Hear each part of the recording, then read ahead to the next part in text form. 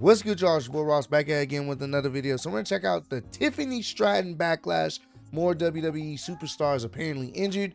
WWE Twitch was hacked and other wrestling news. Now I have been seeing some of the clips of what's been going on with this Tiffany Stratton, and I believe she made a meme slash clip in relation to Jay Cargill, and she's been receiving some backlash from it. I didn't know the full context of it. Like I said, I seen the clip on Twitter and people with this outrage, but I want to definitely get some more context to it. But you know how it is. Someone makes a mistake or says something and it may be taken out of context, and then the same fans that were sitting up there saying, oh, it's Tiffy time, we want Tiffany to win this and win that, are the same fans that are ready to give out some type of outrage and want to cancel her and stuff like that. So we're gonna check it out, see what's going on. Interesting news day for wrestling right now. Let's get right into it, man. It is WrestleMania here, back with some more news. Join us now as we look at the wildest news stories and rumors you need to know, including WWE's Twitch account hacked by Uncle Howdy. Was Uncle Howdy in the crowd at Raw? Controversy surrounding Tiffany Stratton. Big rumors on the Clash at the Castle main event. Is the WWE star really injured? And much more. Be sure to subscribe and hit that notification bell for daily wrestling videos, and follow us on Facebook for exclusive lists. Also check out our new videos on WrestleMania XL. And now let's see the intro and get straight into our first story.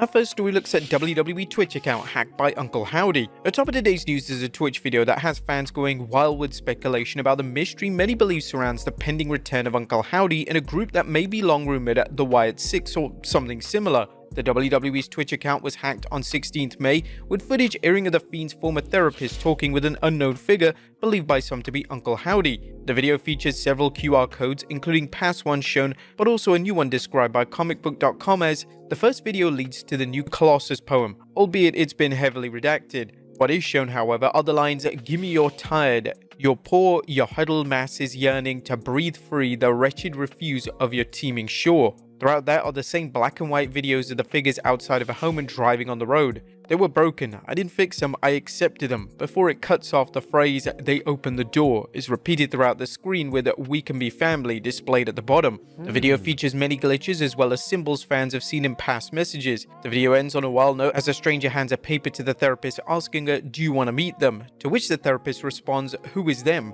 The video also includes a newspaper clipping reporting on a missing woman believed to be the therapist, and like previous clues, leave fans with more questions than answers. The various clues and messages surrounding these bizarre videos have led to speculation that the person behind them has assembled wrestlers who might be viewed as abandoned or even shunned in the WWE. Messages such as, "Even now you doubt us," and "but soon you will understand that all we ever wanted was a chance," seem to back this theory up.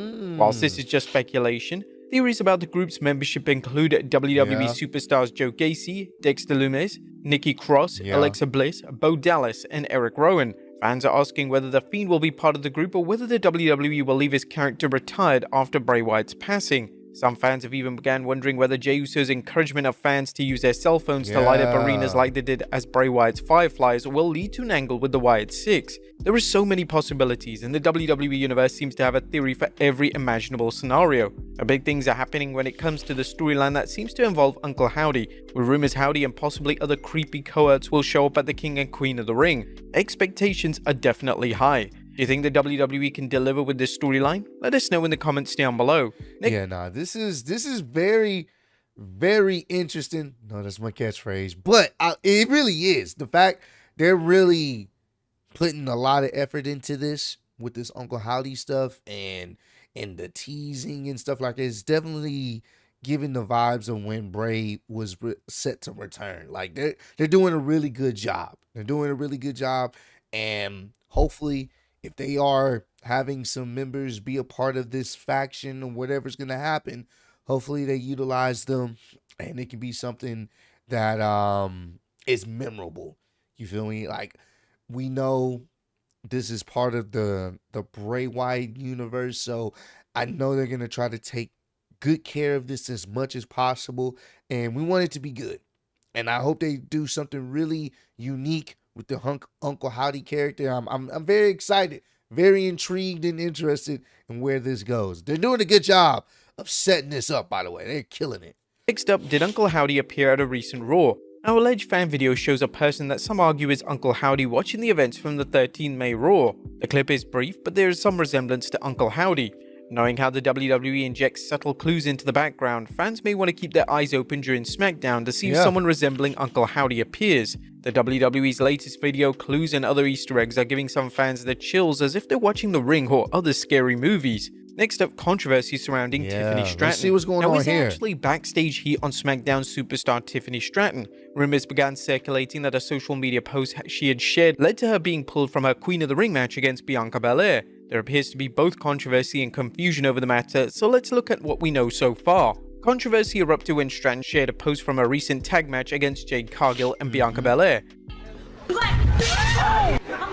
Wrestling News reported she shared a clip on her Instagram stories of a tag team match she had against Jade Cargill and Belair. The clip that was made by another user had an edited sound effect with the term, as she knocked Jade off the apron. She quickly deleted the post after realizing the user had made an edit. According to PW Insider's Mike Johnson, after speaking to several credible sources, we are told that Stratton absolutely is not in trouble for anything internally within WWE, and that Stratton's been nothing but praised by management and other talent since moving to the main roster a few months back. Some fans were upset by the post, but if Raven's report is accurate, Stratton's only error was posting the video without checking its content. It's also unknown if she used a social media manager. Ultimately, it's a reminder of the downside of social media, as something as seemingly innocent as liking a post can bring backlash if the poster is vilified by the IWC. Next up, a big... Yeah, she'll be fine, bro. I'm sure once she realized it, she deleted it, bro. It's... You know, people gonna get on their high and mighty horse, and all of a sudden, now they feel some type of way. I was wondering where the backlash came from, and now, if that's it, stop. Stop, bro. I don't even think Jade Cargill care that much. Stop, guys. It's not that fucking serious. You guys just want to be mad about anything.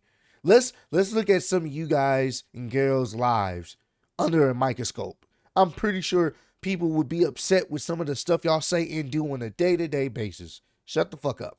Big rumors on Clash at the Castle main event. The WWE's Clash at the Castle Scotland will be here soon, as the WWE brings the PLE to Glasgow, Scotland on 15th June. With the event being held in Scotland, the WWE Universe is naturally wondering what role Drew McIntyre will play. According to Meltzer, there are major plans for McIntyre. The world title match with Damian Priest defending against Drew McIntyre is expected to take place at Clash at the Castle on 15th June in Glasgow, Scotland. It's notable because the angle has been started with Priest positioned as a babyface, but in Scotland, no doubt McIntyre will be the strong babyface. One of the big questions is who will emerge victorious. The last time Drew fought for the world title at Clash at the Castle, he came up short against Roman Reigns thanks to interference from Solo Sikoa. But Meltzer mused, the finish there would look to be either McIntyre winning, since he didn't at the last Clash at the Castle, or CM Punk once again costing McIntyre. The former makes the most sense because McIntyre would make the most sense as champion, as Punk, Priest and Seth Rollins would have stronger title storylines with McIntyre, as Rollins, Punk and McIntyre would have with Priest. There's also the question of what role the Judgment Day will play in the match. There's definitely tension between Priest and his Judgment Day teammates, which could see them actually cost him his match rather than help him keep the title, either intentionally or through interference that backfires. If Damian Priest does drop the belt to McIntyre, fans are undoubtedly going to want to see what's next for Priest as well as Drew. Although Meltzer argues Drew versus Seth and Drew versus Punk are two compelling storylines, what about Gunther? At what point will the Ring General enter the world title picture? They could go with the option of putting Damian and Gunther into separate feuds to keep them out of the title hunt, presumably with Priest battling his Judgment Day teammates and Gunther possibly facing longtime rival Ilya Dragunov.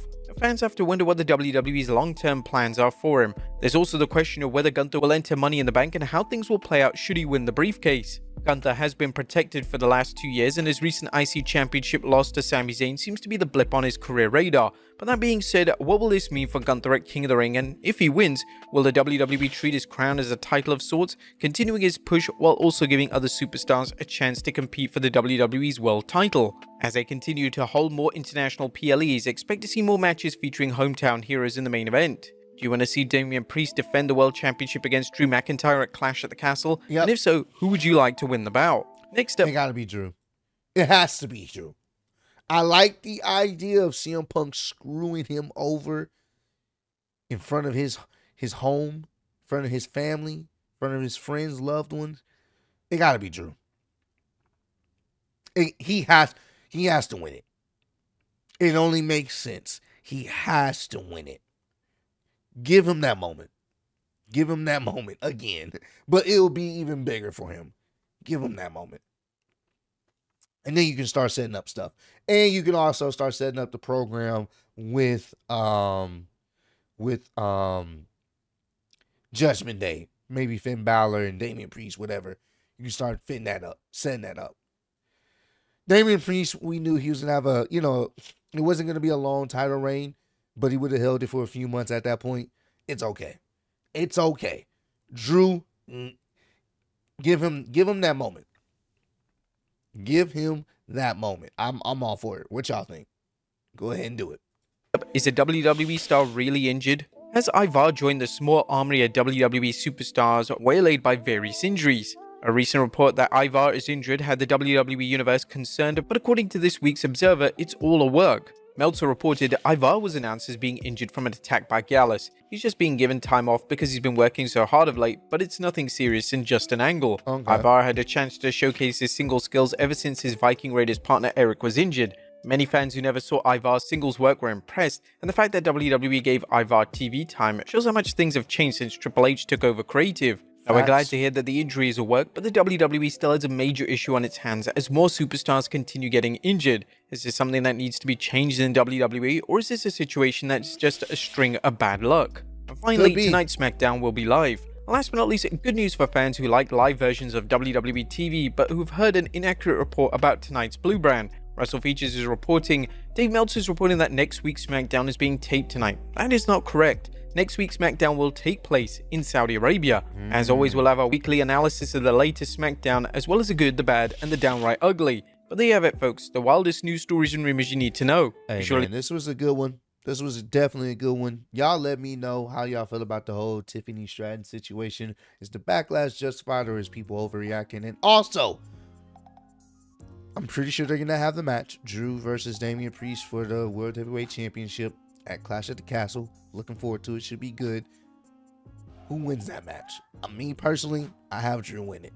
I have Drew win it because it's just the perfect moment. I would have Drew win it because he's going to be the babyface in that match. He's not going to get booed. So I would have Drew win it. Y'all let me know how y'all feel about it, who y'all would have win or lose in that particular match, how y'all would book it and set it up. But I appreciate all love, support, road to 150K. I'm still your undisputed YouTube wrestling champ of the world. Appreciate y'all kicking it with me. See y'all next one. Peace.